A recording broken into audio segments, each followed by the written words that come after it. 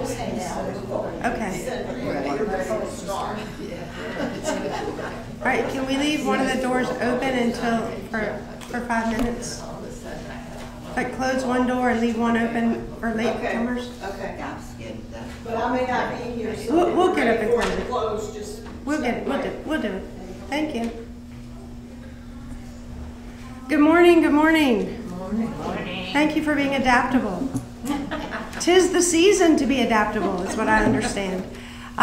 There may be a couple of people who come over who didn't get the message that we were here. They may go looking for us in the fellowship hall, then they might come and find us here. So we're going to leave that door open. At some point I might give you an ask you to close it, because they prefer that it be closed, and it probably keeps the cold air out. So you have arrived at week 2 of speaking the name of Jesus through Advent, and we covered a lot of ground last week, and that's because we had some introductory material to cover, and I hope you found it useful to understand all the mystery and power. Come on up, there's one here and there's 3 up here. There's one here, thank you. Sure. All the power and the mystery associated not just with the name of God and the name of Jesus, but with names in general. And a couple of keys from last week are that we understand from Philippians that the name of Jesus is so powerful, it is the name above all names, and we take, that's the name at which every knee shall bow, and that is exalted above all names. We understand that the name of Jesus is on par with the name of God. We looked at that pretty extensively through the I am. God is the great I am, and Jesus links himself to that through his language, through his behaviors, and through his actions. But it's worth noting that when God revealed God's self to Moses in the burning bush with the words in the letters in Hebrew, Yud He Vav He, that we translate to be I am who I am, that was shrouded in mystery. And we looked for a minute at what it could mean that it was shrouded in mystery, and where I land, and you can land wherever you want, but where I land is that mystery is because God is not exactly fully knowable. There is something about our limitations, our mortality, the way that we think and are and be, whether we are constrained by language or constrained by thoughts and rationality, that we cannot fully understand or speak about God. And I call that the ineffable quality of God. So there is mystery about God, there is mystery surrounding God's name. And I think that opens the door for the fact that there are so many names by which we call on the God of our ancestors, or Yud He Vav He, or I am who I am, or Yahweh. And that the revelation of God through the person of Jesus is a continuation of unraveling that mystery in ways that humanity can understand. And so we continue. I introduced you last week to the Jesus prayer. It takes up a page or so in last week's handout. The Jesus prayer is very simple. It says, Lord Jesus Christ, Son of God, have mercy on me, a sinner. And there's a whole body of history and practice surrounding praying that prayer. If you're interested, I think I put enough information that you could begin to adopt that practice as a prayer. But what we're doing is looking together at 30 names of Jesus for this Advent period. And I know Advent really starts on December 1st and ends on December 24th, and they're really only 24 days. But the 30-day challenge for us, which is a separate handout, and you should get one if you did not, it gives us the opportunity to name a different name of Jesus every day for 30 days. And we started last Tuesday, so I think we should have enough names. And the goal of that is so that we can not only learn that there are different names for Jesus and what those names are, but that we can speak or pray different names, because that helps invoke or tap into or evoke for us a little bit different aspect or characteristic or trait of God. God and all God's godness is showing up all the time. But sometimes we need Jesus the healer. Sometimes we need Jesus the Savior. Sometimes we need Jesus the great I am. And so once we learn that there are these names and we learn what those names are, we can then develop a practice of invoking the power and the attributes of that name. So many of the names that we looked at last week, including I Am and True Vine and the Word and the Good Shepherd, link Jesus clearly to God. But they also invoked other meanings. The True Vine had that nurturing, feeding aspect of it. The Good Shepherd taps into the role of protector and healer, and mercy, and those kinds of things. And so we're going to continue today. We move from the names of Jesus for people of hope to names of Jesus for people of faith. And I think faith is not a very well understood word. It's a very frequently used word, particularly in the Christian community. But it's not always clear what we mean when we talk about faith in God and Jesus, or what it means to be a person of faith. But I'm just going to put a few propositions out there to get us connected before we go over the names for today. So in the Advent season particularly, faith is linked to hope. Our hope is in God. We have a hope that it transcends the circumstances of this time, the circumstances of this world, and that hope requires a faith beyond ourselves, a trusting, a belief in something that we cannot see. In order to have that Advent hope, we have to be grounded in what I'm calling faith. Some might say that faith is the bedrock or the substance of our hope. Hebrews 11:1 says, "Faith is the confidence of things hoped for, the conviction of things not seen." And that they use a Greek word there that is loaded with meaning, but it has trust and confidence and belief. And that gives you a multifaceted picture that when we use one word, faith, we're really using a family of words around trust and confidence and belief. So the other thing to understand about faith is it's not passive. We express our faith by action. And so calling on the name of Jesus is an action of faith. It shows that we believe there is something behind that name that can help us. And so if you can understand faith as a verb, in English we might call it faithing, but that would be awkward, so we just call it faith.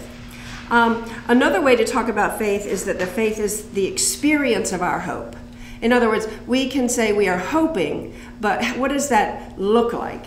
Well, that looks like calling on the name of God. That looks like saying out loud, this is not the way things are always going to be. And those are statements of faith.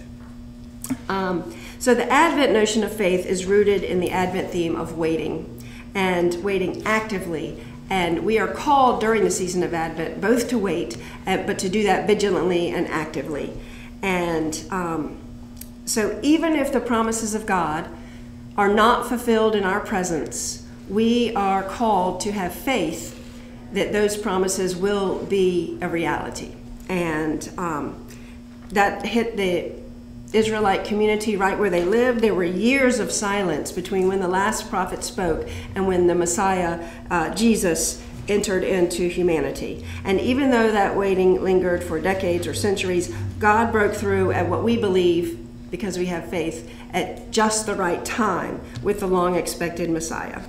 I'm reminding you, you only need a tiny bit of faith. It's not about an amount, it's not a quantity, but it is important to nurture it. Whatever faith you have, however small, however tiny, however immeasurable it might be to you or me, we are called to nurture it.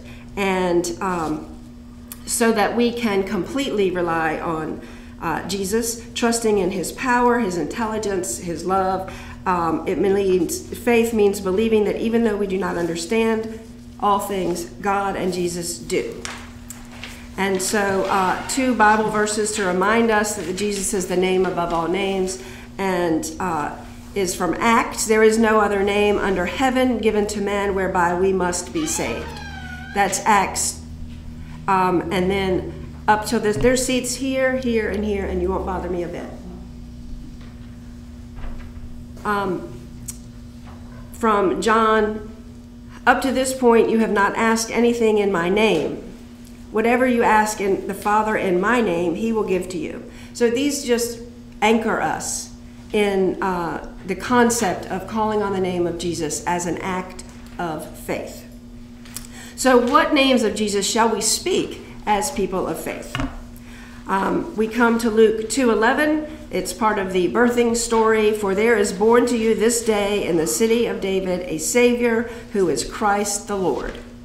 We did a Bible study on Luke the last time we were together, and what we observed in that Bible study together is that this is the beginning of the chapter of Luke, and Jesus is called Savior distinctively here in the birthing narrative. And he hasn't done anything yet. And but that title, that aspect of Jesus being called Savior is well developed in the Gospel of Luke, and so it's announced like a theme verse almost here. How do we get to Savior? How does it come to pass that the angel is going to use the name Savior to identify Jesus, who is also identified as Christ the Lord? Well, the personal name of Jesus comes from this word Yeshua, a short form of another Hebrew name, and generally Yeshua is thought to be translated Yahweh saves. Yahweh, again, is how we say the unpronounceable consonants of Yud He Vav He. So we have God reveals himself as Yud He Vav He. We transliterate that to Yahweh. Yahweh becomes Yeshua, which means Yahweh saves. And then I put here at the bottom of page 3, for people interested in the migration of Yehoshua to Jesus, you can trace it there. But basically, there are lots of aspects to the translation. If you start with Yahweh and you put it together, you come up with Yahweh saves, Yahweh is my help, and now I'm on page 4. By the time the New Testament was written, the Septuagint, the book written by the 70, was transliterated Yeshua into Greek as closely as possible as they could for 3rd century. And the result was this Greek word, which had no equivalent for the shin, so it was a sigma, but it basically looks like Jesus spelled with an I. Do you see that on the top of page 4? From the Greek, that Jesus word spelled with an I moved to the Latin word that became, looked a little bit more like Jesus, but still with an I. Finally, in modern English, we get to the J. By the Frenchman Pierre Ramus does that. But anyway, the idea is the concept of Savior, Jesus as Savior, is built into the proper given name, Jesus. So that's the first thing we notice about the title, the name Savior, is that it's built in to the name of Jesus. And what we know is that when we call on Jesus as Savior, that is a statement of Christian faith. Historians can call Jesus, Jesus, and they're not saying anything other than what the name was that he was given, his given name. But when Christians call on Jesus as Savior, that is a statement of our faith. And when we call on the name of Savior, we recognize that God is also a Savior or the Savior. God is Savior. And in case we didn't know that, or didn't know that we knew it, in the Magnificat, that's the great song that Mary sings when she hears that she will be carrying Jesus. She says, "My soul magnifies the Lord, and my spirit rejoices in God, my Savior." Okay? So she is clearly reminding us that that Savior word, the title, the name, is linked to God because of her training and her faith. So God is Savior. Zechariah, we learned when we studied the Gospel of Luke, Zechariah also sings a song. They call his song the Benedictus, but he says, "Blessed be the Lord God of Israel, who has visited and redeemed his people." Redeemed is a saving word. Redeemed, so that links the common understanding about the title Savior is that Savior belongs to God for the people to whom God is revealing Jesus. So that's the first notion. And then he continues to say, he has raised up a horn of salvation for the house of his servant David. So God as Savior raises up the horn of salvation, and that horn of salvation we can identify. Just come on up here. It's not going to disturb anybody. I'm so sorry. It's not your problem. I just can't get the other. We're making do for 45 minutes. God as Savior raises up Jesus, whom we identify as the horn of salvation. Because God loves us, he sent us to rescue us from our helpless state of bondage. And the notion of rescue and redemption are contained in the title Savior. God sent the Son, I'm at the top of page 5. God sent the Son into the world not to condemn the world, but that they might be saved through him.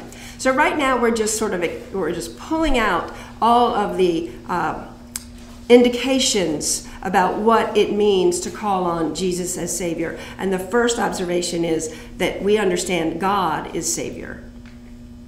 As a Savior delivers people from danger and from enemies, it is used only one time in the Old Testament to refer to a king, and that's in 2 Kings. Therefore, the Lord gave Israel a Savior so that they escaped from the hand of the Syrians.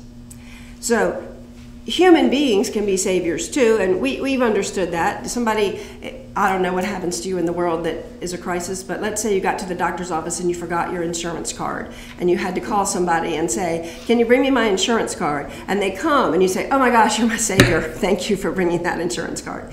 That's the notion that it is used here for a king. So it means a person who saves, rescues, delivers, a person who rescues you from harm, danger, loss, one who saves from any form or degree of evil. And when the angels call Jesus a Savior, they mean he is rescuing the people from some danger. We could talk for hours and hours about what that danger is, but we understand it as a shorthand to mean the danger of being human, which is being slaves to sin and death. Matthew 1:21 says, she will bear a son and you shall call his name Jesus. It doesn't use the same word Savior, but it says, for he will save his people from their sins. Again, Jesus has embedded in it the concept of saving. So you see, it's very easy to get from Jesus to Savior.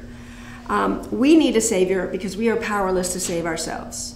Just like if you're standing in the doctor's office without your insurance card, there is nothing more you can do about it. You've told them what your insurance is. You think they have it in their computer. You've done everything you can do. Short of leaving and going to get your card and then missing your appointment, there is nothing you can do. And we need a Savior of the world or of our souls because there is nothing we can do. Scripture tells us that Jesus is Savior of the Jews and Savior of the Gentiles, thus Savior of the whole world. We also covered that in our Bible study together in Luke. But the horn of salvation is for all people. Israel will be saved along with the Gentiles. The deliverer will come from Zion, and he will be a light for revelation to the Gentiles. So we have Israel and the Gentiles being named explicitly so that we can understand this Savior is for the whole world. That's what takes up the rest of page 6. And then I put a link to a song. If you are interested in Googling that song, it's at the end of the handout. I'm on the top of page 7 now, where Jesus' name is Cornerstone. It shouldn't surprise you that there are names for Jesus that come from the Old Testament. We understand that Jesus was part of God's plan for the world from the beginning. And if we understand that, we might expect to find names of Jesus in the Old Testament. And here we go to Isaiah, where it says, therefore, thus says the Lord God, behold, I lay in Zion a stone for a foundation, a tried stone, a precious cornerstone, a sure foundation. Whoever believes will not act hastily. So, Jesus as cornerstone means that he is the foundation, he is the measuring guide, and he is the promise of God and creation. That is the idea of what Isaiah is saying about the cornerstone in that passage. In Isaiah 28:16, God was speaking to the people of Judah, promising them a foundation for their lives.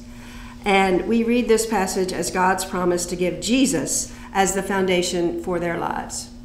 They had not yet been introduced to the name of Jesus. That was revealed later.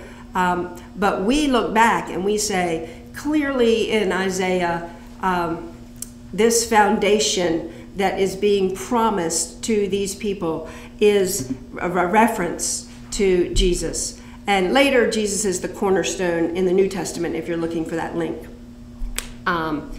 It says in Ephesians, consequently, you are no longer foreigners and strangers, but fellow citizens with God's people, and also members of his household, built on the foundation of the apostles and prophets, with Christ Jesus himself as the chief cornerstone. In him, the whole building is joined together and rises to become a holy temple in the Lord. I don't think it's an accident that Isaiah's words use cornerstone, and that later in Ephesians, the writing picks up Christ as cornerstone. Expressing our Christian faith and being part of the body of Christ means putting our entire lives on Christ and making him our cornerstone. So when you speak or pray cornerstone, you're saying not only something about the nature of Jesus, but you're expressing your desire to base your life. If you just call out Christ my cornerstone, or Jesus cornerstone, or even just cornerstone, maybe that's a sign that you're floating and you feel foundationless and you want to have a solid foundation to stand. Top of page 8, the righteous judge. Finally, there is laid up for me the crown of righteousness, which the Lord, the righteous judge, will give to me on that day, and not to me only, but also to all who have loved his appearing. In this scene, it's as if Paul is envisioning an awards ceremony where he would receive a crown that Jesus has for him. The image stands in contrast to the fact that Paul was about to be condemned and executed by an earthly court. So see the irony of Paul facing execution in an earthly court, and he calls on or identifies the righteous judge, who not only is present, but is going to award a crown to the one whom humans are condemning. So the righteous judge. Most commentators believe that when we appear before the righteous judge that is described here, we will receive a crown as a reward for our faithfulness and service. I want to be clear that the crown isn't the salvation for certain. You don't get rewarded with salvation because you are faithful. Salvation is a gift. Salvation has, the work for salvation was done by God through Jesus and the Holy Spirit.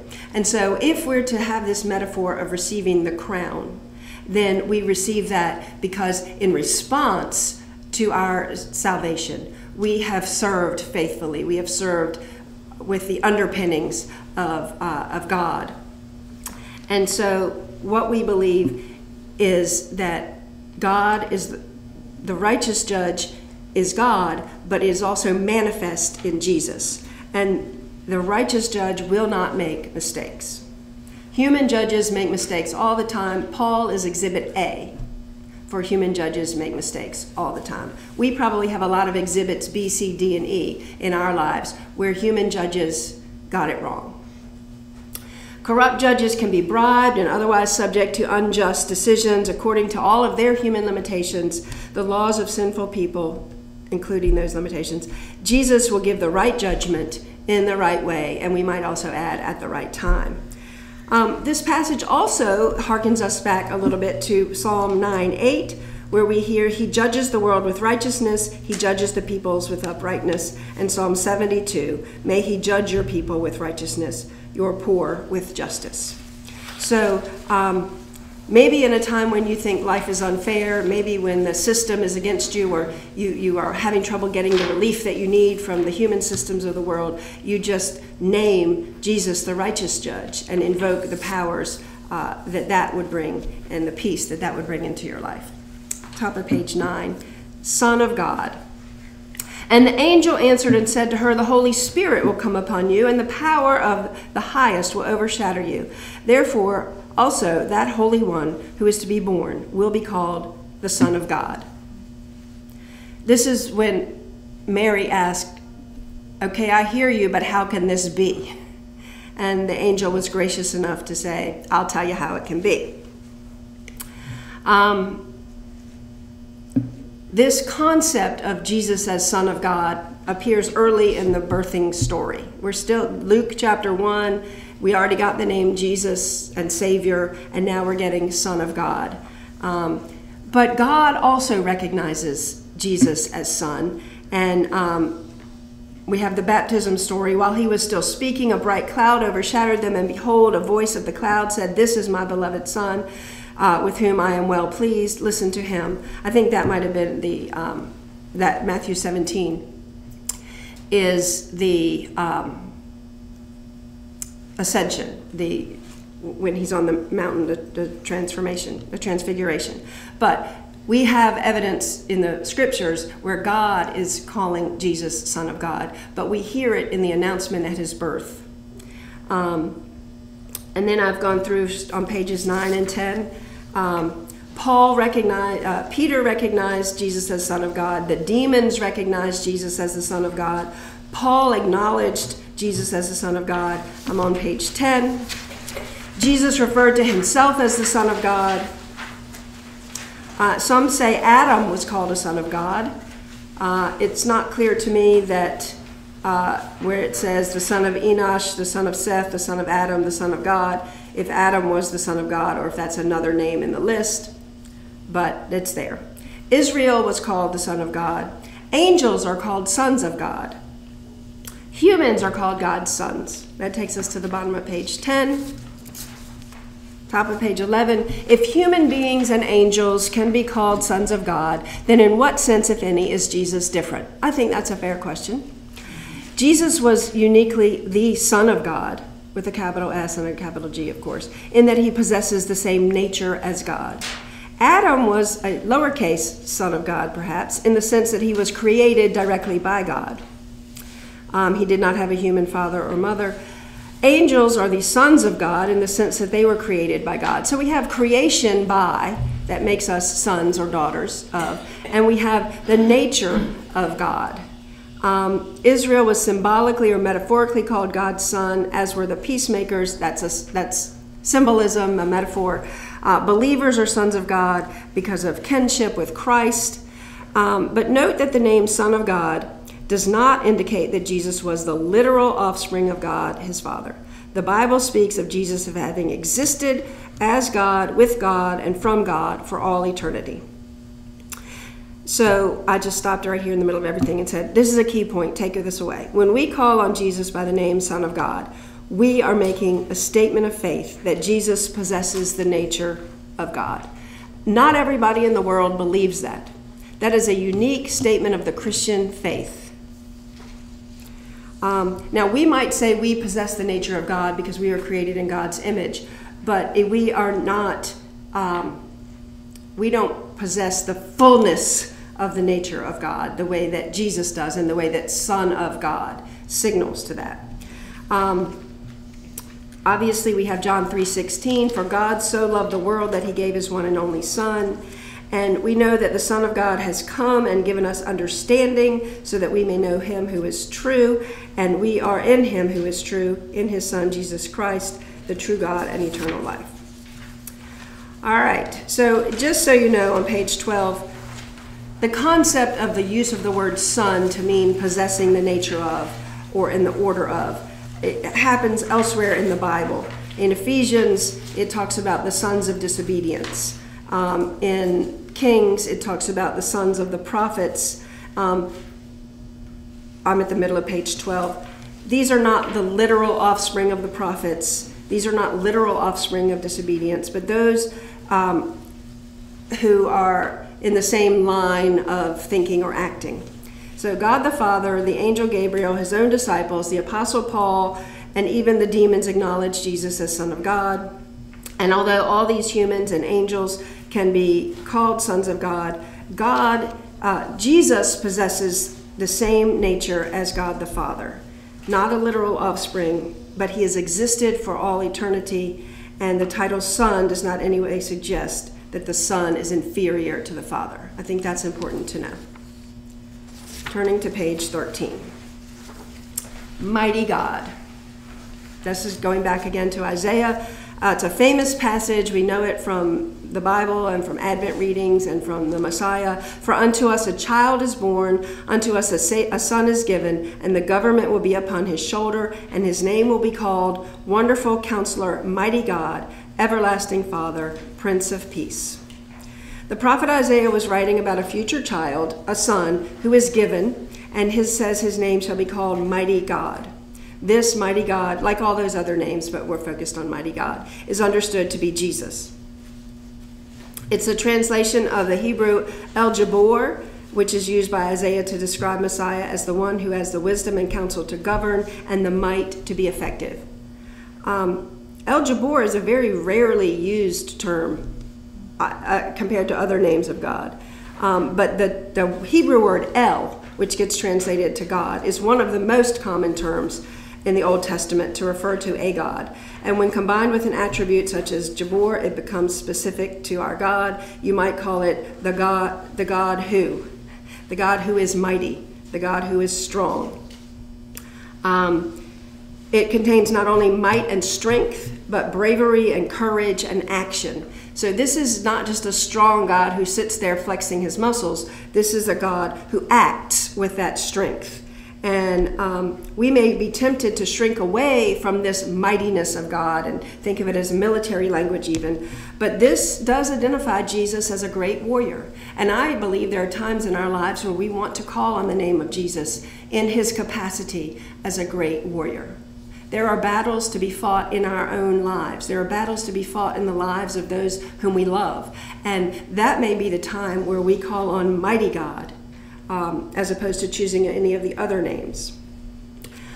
Physical and spiritual battles have raged across human history and are still being fought today. Mighty God points us to the day when all God's enemies, physical and spiritual, will be vanquished, and all of creation will bow to the feet of Jesus, who's also going to be called Wonderful Counselor, Everlasting Father, and Prince of Peace. So hold on to Mighty God as one of your names of Jesus, and learn to pray that, to invoke comfort and confidence as you engage the battles of your daily life. And then I called to mind the hymn, Guide Me, O Thou Great Jehovah, which says, I am weak, but Thou art mighty. It's amazing to me how the language of our old hymns and the language of prayers and the things that people have used for centuries have tap into these different names of Jesus. In the same way that we're doing it, we're just doing it with a fresh look. Jesus, perfecter of our faith, from Hebrews 12, verse 2, fixing our eyes upon Jesus. This might be another famous one as well. The founder and perfecter of our faith, who for the joy that was set before him endured the cross, despising the shame, and has sat down at the right hand of the throne of God. To understand the concept of perfecter of our faith, we need to look at this name in the context of what happened right before it in Hebrews. It says in Hebrews 12, 1 through 3, Therefore we are surrounded by so great a cloud of witnesses. Let us lay aside every weight and sin which clings so closely, and let us run with endurance the race that is set before us, looking to Jesus, the founder and perfecter of our faith. So we're in a race, and there's a cloud of witnesses. And there's a group of Christians, maybe in this time, to whom the letter was written, who are undergoing persecution and imprisonment because of their association with Jesus. And that may tempt some of the followers of Jesus to walk away and abandon their faith. And the encouragement here is don't walk away, don't abandon your faith, because you have the perfecter of your faith with you. The letter encourages them to stay the course, because Jesus is the ultimate revelation of God's love and mercy, and God will never abandon them, even when it's tough, even when it's hard, even when it looks hopeless. The passage is built around this metaphor of a sporting event, drawing the comparison between training for and completing an athletic feat and the suffering of the people who received the letter. Hold on a second. The cloud of witnesses referred to are the heroes of the Christian faith, cheering them on, much like a crowd would be cheering people on in a sporting event. And the author's encouragement says, lay aside every weight and burden. Put down everything else. Everything that's clinging to your legs and is weighing you down for this race, put it away, put it away, put it away, and focus on Jesus because he is the perfecter of our faith. Laying aside anything that's heavy or keeps us from staying close to Jesus is important because we need to run with endurance, and we can be assured that we will finish this journey because not only is Jesus author, he wrote it, but he is the perfecter, and he will help us finish it. That's the top of page 16. Jesus is called the perfecter of our faith. The Greek word for perfecter can be translated finisher or completer. He's not only the first cause or author of our faith, but he sees us through to completion. So whenever we experience difficult circumstances, we are called to fix our eyes on Jesus, the perfecter of our faith, and consider the one who endured so much so that we do not grow weary. There's a few other notes there, but the perfecter of our faith, I think, will see us through. When we are weary, when the journey has been long, when we think we have nothing left, the perfecter of our faith will see us through. The creator of all, from Colossians 1:16. For by him all things were created, that are in heaven and that are on earth, visible and invisible, whether thrones or dominions or principalities or powers, all things were created through him and for him. So here we glean that Jesus can be called creator of all things. This means that creation, as described in the book of Genesis, took place by the power of Jesus the Son, as well as by the power of the Father and the Spirit. This name highlights that all-encompassing nature of Jesus' creative power. And it harkens us back to Jesus being the Word who was in the beginning. It connects to that. It doesn't stand out here in an island all by itself.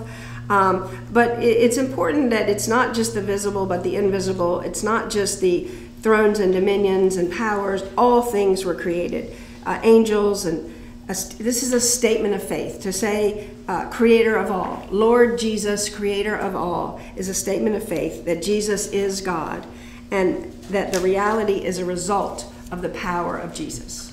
The reality that came into being in Genesis, the reality that has been, the reality that is, and the reality that will be, because Jesus is the creator of all.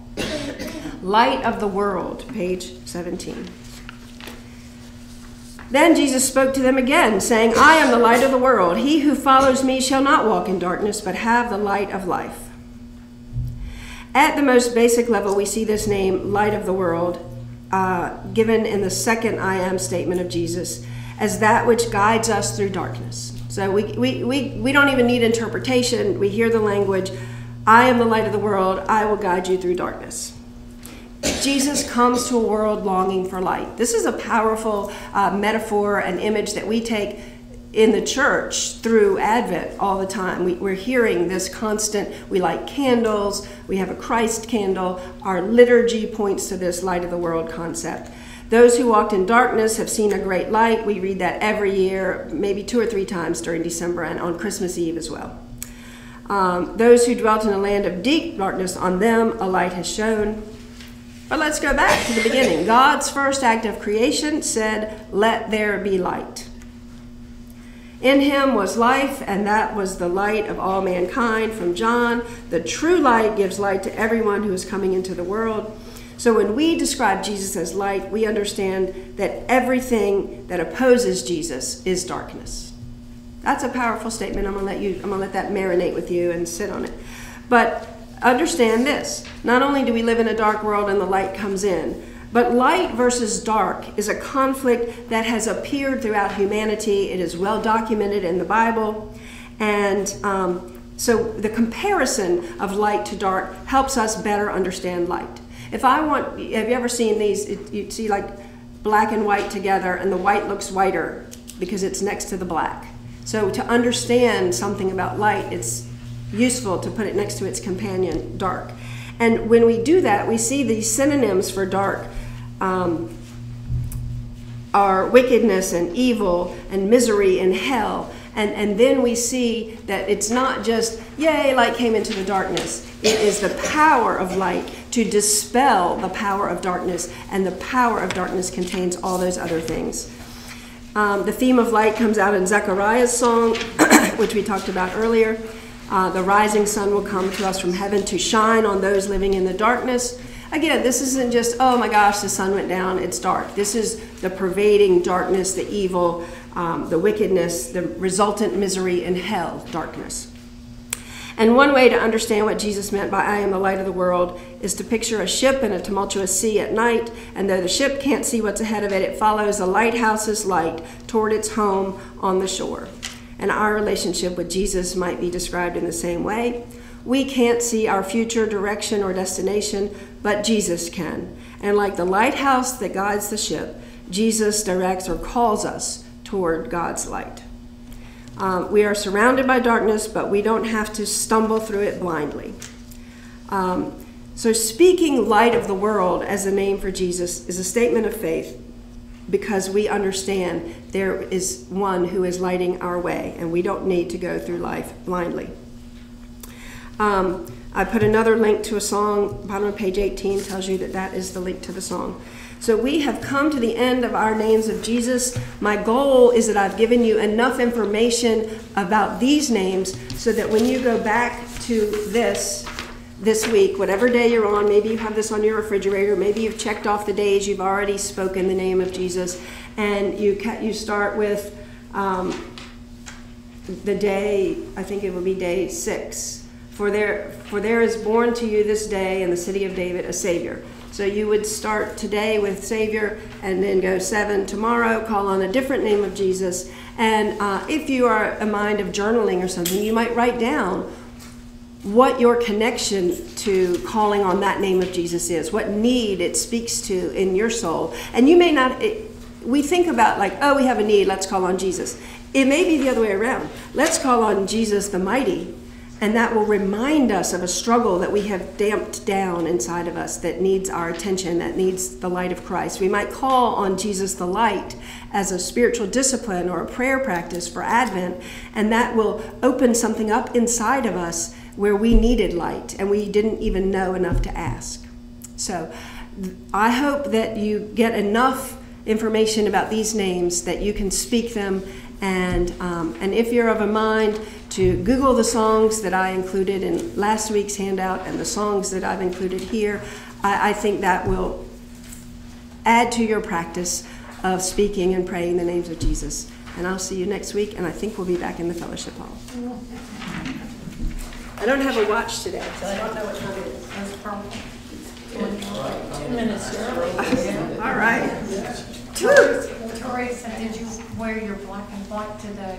For light and dark. Yeah. See, look, she got the object lesson. No, Jesus did that for me.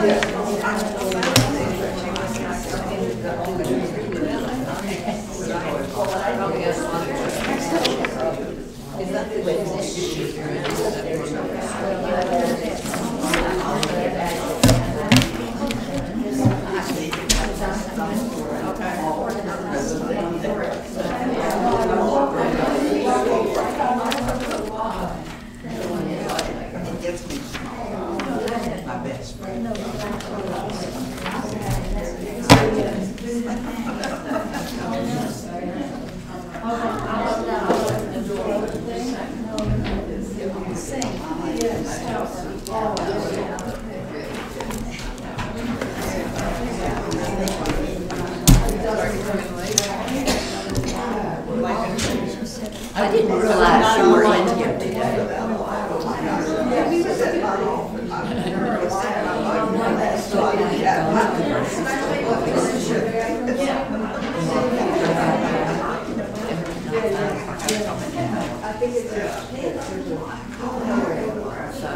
One thing they do come there, if it's in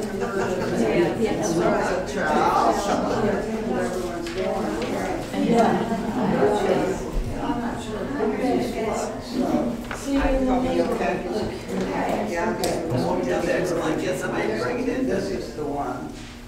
I tried to send it, but she says she does better with a print version than me.